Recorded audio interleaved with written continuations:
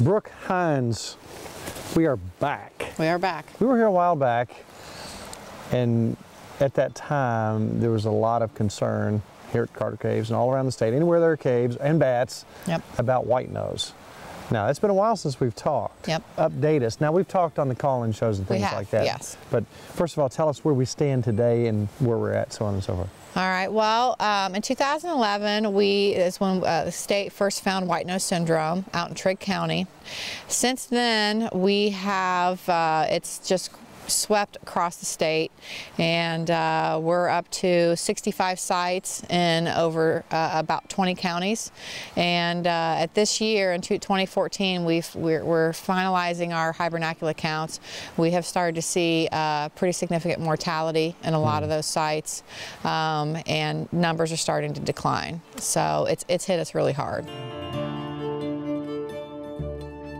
For those who have not heard of this, let's break it down. Okay. Bats come together to hibernate. Exactly. In caves, different places. Yep. In the past couple years, this white nose syndrome has been introduced, and basically it's a fungus. It is fungus. And how does it physically affect the bat? So it's a cold-loving fungus, and what it does is it gets onto the bats, and its spore life stage attaches to the bats, and when they go into torpor, they lower their body temperature, they suppress their immune system, and that's when this allows this fungus to grow. It's a cold-loving fungus, so it loves caves. It's a cold, wet environment, perfect for this fungus. It grows on them, and the growth is called the hyphae state, and the hyphae will grow, and it'll also invade the dermal layer. And it's akin to athlete's foot. It's really, really irritating to them, and it will cause them to arouse from torpor more than they basically can withstand. So on average, a typical bat species will maybe arouse every couple weeks. Well, these bats that have this fungus will arouse every 3 days. And so they burn through their fat reserves more quickly. It causes them to come out of hibernation early into a climate like this where there's no food, and they die of either dehydration, starvation, or exposure. And so we're losing a lot of bats that way, and some of them aren't even making it out of torpor. They're dying while they're hanging. This winter's not been forgiving. These super cold temperatures are not helping. We haven't had that warm snap that we're typically used to in January, where we get some moths out and some insects hatching, and for the bats to be able to feed. So here we are at Carter Caves State Resort Park. Tell us what we're going to do today in this particular cave. We are going to go into Laurel Cave here at Carter Cave State Park. It's one of the 3 known caves on the park that have Indiana bats in them. And we're going to do what we call a Tier 1 count, which is a full count of all the bats that we can find in that cave.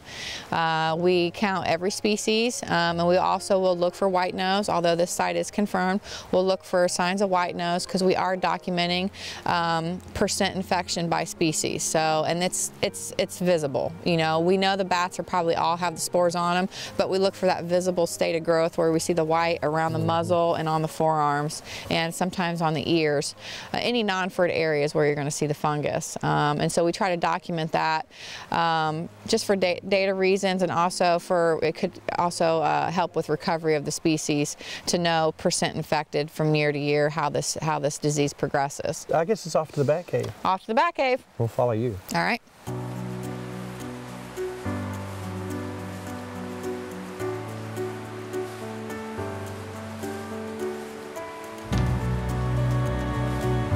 Now, how does this change tours throughout the summer, or does it?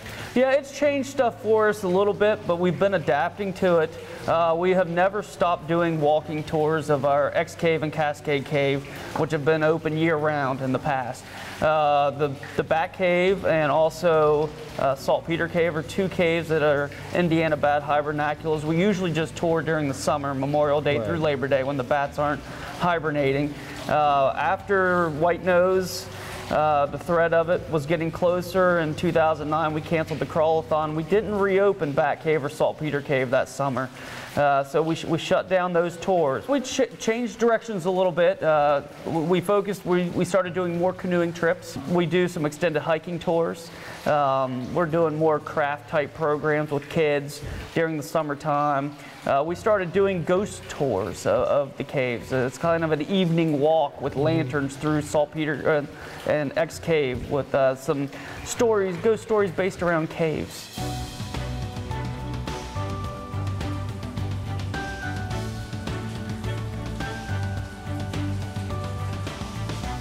I'd say we got between 60 and 80 that I can see, but there could be up to 100, 150 in there, packed in there the way they're packed in there. This is probably a pretty typical day at the office for you. Yep. You came in here, you saw Concord. Concord. What do you think? What are your... It seems like it's pretty typical of a kind of a first year infected, you know, from year 1 to year 2 infected site. And you know, I like that we're not seeing a lot of dead bats. It looks like our numbers as far as the Indiana bats go are maintaining or slightly higher. Our little browns numbers seem to be down a little bit. Overall, it looks okay right now. Mm-hmm. I didn't like seeing the bats on the outside of the gate in the twilight area.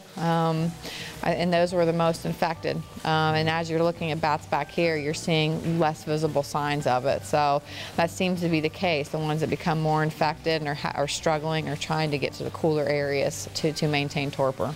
But there's hope. There are several treatments that are being tested right now to help slow the spread of the fungus that kill the fungus but aren't harmful to the bats.